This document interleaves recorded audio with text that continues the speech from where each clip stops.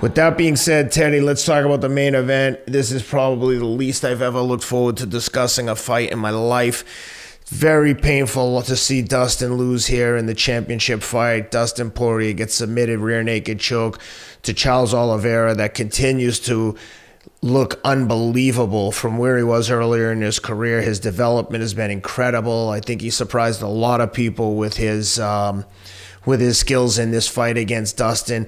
I heard Dustin say, I was just texting back and forth with him this morning, and he's obviously he's very disappointed, but he's a champion he's got a champion mindset for a reason.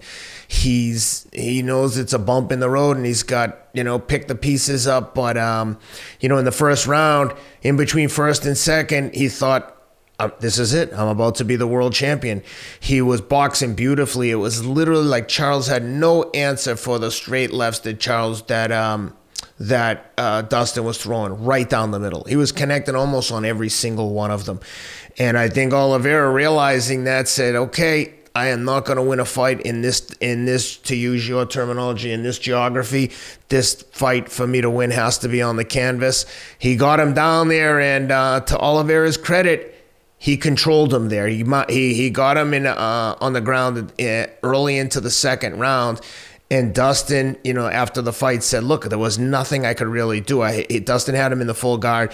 Dustin said he didn't want to try to hip escape or scoot back towards the fence where he might be able to get out of that position. He was content to just hold on and try to get out of the round because he was afraid that with Charles BJJ's skills, that if he tried to hip escape or tried to sweep Oliveira off him, he was afraid of giving up his back. He knew he was vulnerable in that position with a jiu-jitsu player like Charles, so he was content to ride the round out and almost give the round away essentially and try to prevent Charles from doing too much damage. He did exactly that, took some big shots and elbows from Charles, who obviously had the top position on him.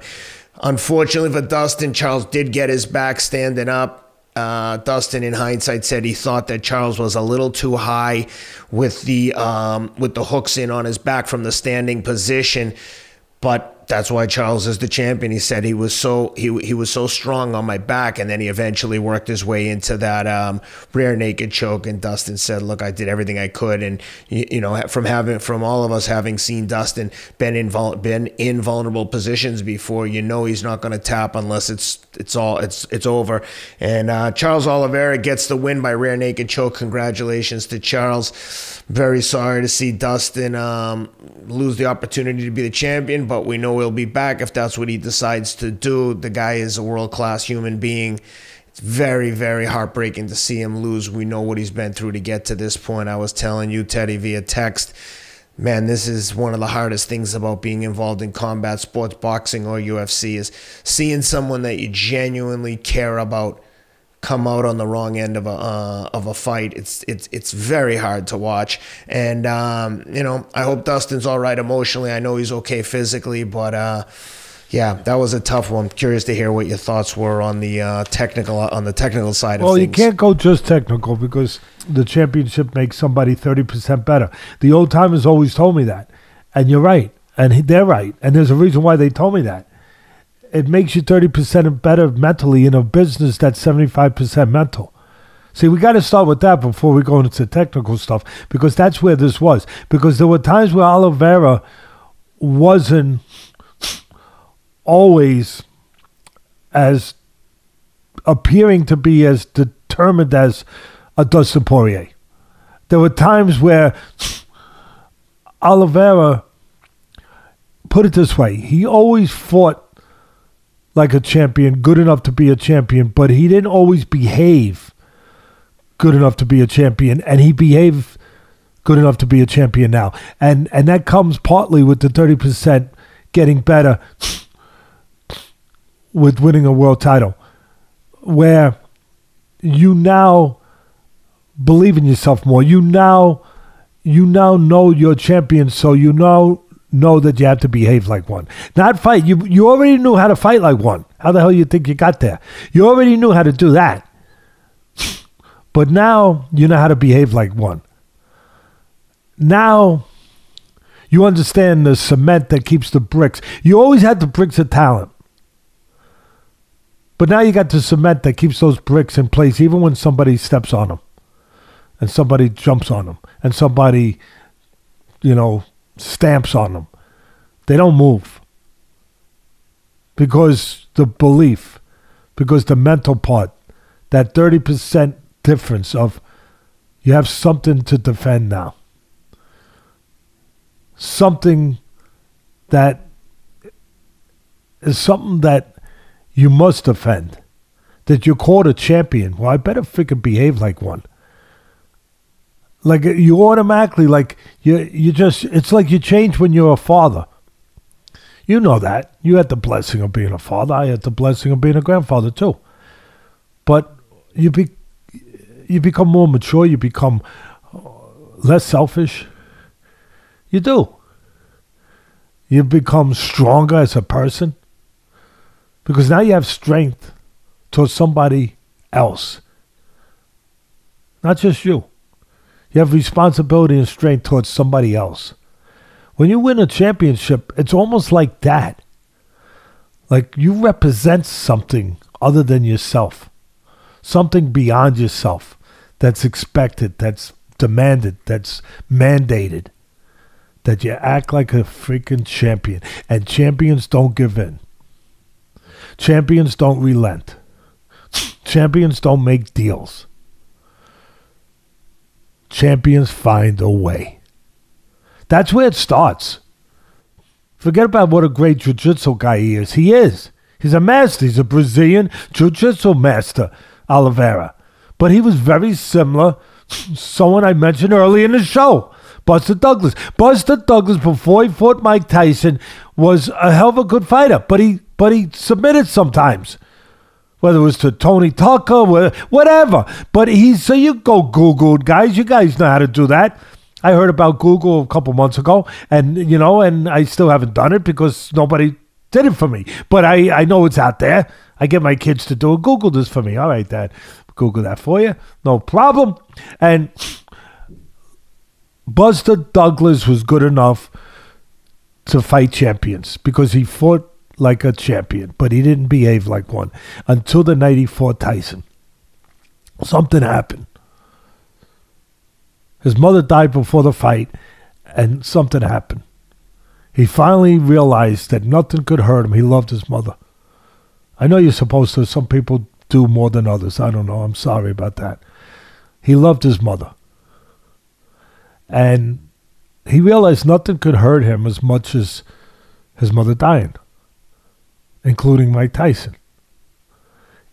He finally had a reason to be strong, not to be weak, not to be just big, not to be just a good guy with a good jab. Be somebody that was strong, somebody that could make his mother proud. That strength went into Tokyo with him.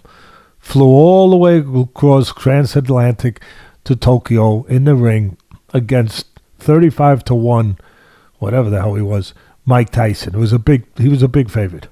Some people think it was the greatest upsets in sports of all time. Right up there with the hockey team, the United States against Russia in Lake Placid in the Olympics. Right up there. And it wasn't because of his skills that night. He always had those skills. It's because of his will. It was because of who he decided to be that night. A champion for his mother. That's what it was about with Oliveira. Oliveira got 30% better since winning the title. He wasn't any better the other night. He was tremendous. He was stronger. He wasn't going to be a co-conspirator to his demise. He wasn't going to cooperate in his demise. He wasn't going to relent. He wasn't going to submit, not even an inch. Because in life, we submit inches, milliseconds, just millimeters. We submit. We do. The ones that submit the less, they accomplish the most. They learn to do that. He didn't submit at all. He refused to. So the first round, the geography had to be for Dustin Poirier, had to be to stand, to strike, to control the standing, that area. And he did. He got the geography he needed, he wanted, his coaches wanted, that made sense. They're smart, they understand, they're prepared. And Oliveira didn't. But what happened? Dustin Poirier is one of the best, if not the best, finishers in MMA. He hurts a guy standing. He finishes them. Oliveira survived. He survived. Well, Oliveira went into the lion's den, went in there with a brilliant striker, a great puncher, a great finisher. You know, he came out second best, but he came out. He came out. And the thing that got tested there, that got shown there, that got kind of spotlighted there for me, was what he had become now as a champion. That person. Forget about the skills. He got beat in the first round as a striker. But what came out is the difference of him now. He's a champion. He's a champion. And he behaved like a champion. He did. And he came out of that almost, I'm not saying winning, but he came out of that like, I can go into your place, Mr. Poirier, where you're great. You are. I can go in there, and I came in second best, but I can go in there. I could go in there if I want. That's important to know. And now I'm going to bring you into my area where I'm the man. And I'm going to see if you can come out of it. And of course, we know Dustin is a tremendous grappler, wrestler. We know that he's done the guillotine on people, so he can handle himself. Obviously. That's why he's one of the best UFC fighters in the business. But we get past that first round. Why did he survive that first round? That should be the first question. He hurt Oliveira the way he hurts other guys, and he finishes them. Why did he not finish Oliveira? Part of what I just said, because Oliveira now had that intangible, that X factor. Yeah, the X factor. Yes. He knew how to behave like a champion. And little things happen. He knew how to survive too, to behave like a champion. And he was a little more rounded and dimensional with the things that the weapons that he had, if you will, to use. Dustin's got great weapons. He's a great puncher, great finisher, great striker, great grappler, wrestler, whatever was the better terms to put it. But Oliveira throws a little something else into the mix. He's got some other things, some other weapons to worry about. You know, he can strike with you, but he also controls the knees. He controls leaping knees, jumping knees, whatever the hell you want to call them. He can throw other dimensions at you. And he used those other dimensions to survive. When he got hurt with the left hand, he used his knees, not his fist. He used that other dimension that he had available to him. He used his knees to hold Dustin off, to hurt Dustin a little bit to the body, quite frankly, but to slow him down, to stop him from finishing him, to stop Dustin from doing what he does so freaking good. Get rid of people. He used his knees to do that, and it worked. And I'll tell you one other thing. It got him through the round. But he did one other thing, which was very interesting. Dustin catches him a right hook and drops him. Not a left hand, a right hook. And he drops him. Usually when Dustin hurts you, he gets rid of you. I said that already. You've seen it already. Something that was unfortunate for Dustin. We didn't know it at the time. We thought it was fortunate. If you're a fan of Dustin's, we thought it was a positive. It was a negative. That he dropped him. Because most people say, oh, that's a positive. He dropped him. Now he's finished him. With this guy, it was a negative. Because he dropped a great jiu-jitsu expert, not a good jiu-jitsu expert, a great one, a great Brazilian jiu-jitsu expert. He dropped him.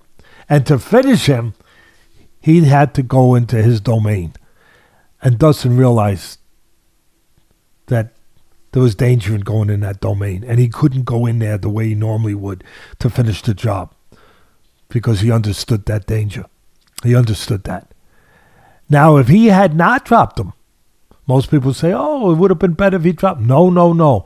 If he didn't drop him, if he only staggered him and Oliveira stayed on his feet, would have been better for Dustin, because then he wouldn't have had to worry about that domain, and he would have done what he's done so many times. He would have went after him. I'm not saying he would have finished him, but he would have had a better chance of finishing him if he had stayed staggered on his feet. He would have. So those are the things going on here. Those are the variables that most people don't see. That's going. And there's one other thing. I'm not giving any excuses to Dustin. He don't need me for that. He's a man. He's behaved like a man his whole freaking life. And he should be as proud as anybody could ever be proud. And his kids should. Everyone should that knows him. You know why?